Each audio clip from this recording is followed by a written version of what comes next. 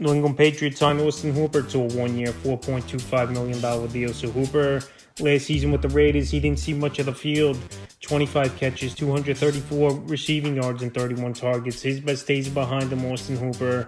He was obviously at the peak of his career with the Atlanta Falcons. We had some good seasons, and then he had a good season with the Cleveland Browns. But the last few years, he's bounced around the league now, and he really hasn't done much. So the veteran takes the one-year contract. He'll back up Hunter Henry at the tight end position after Gesicki left in free agency and went to the Bengals, and nothing more than that.